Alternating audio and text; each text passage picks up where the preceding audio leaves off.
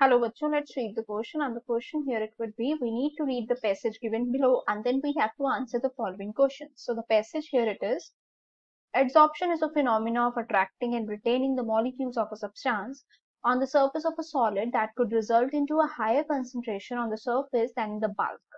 While if I talk about absorption, the substance is uniformly distributed throughout the bulk of the solid.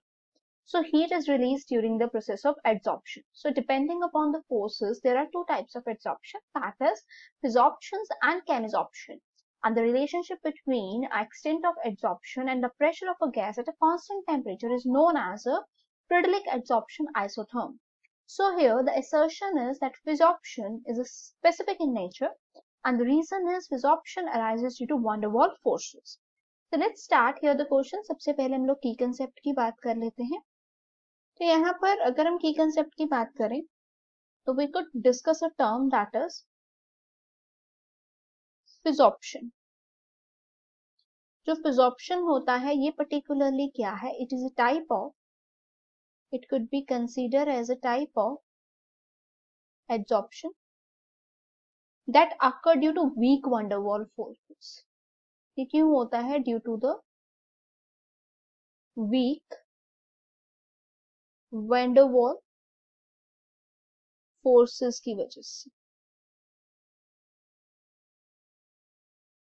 Okay, that it could be a week van der Waals forces की वजह से. Now अगर हम बात करते हैं यहाँ पर assertion की, तो assertion कहता है कि ये स्पेसिफिक इन नेचर है, ये इनकरेक्ट है. That could be here incorrect. The reason behind this is because it is non-specific in nature. ये जो होता है ये non-specific होता है. Which means what here? That जो हमारा ये non-specific इसीलिए होता है क्योंकि it can occur on any surface. ठीक है, it can occur any surface, किसी भी surface पे ये हो सकता है.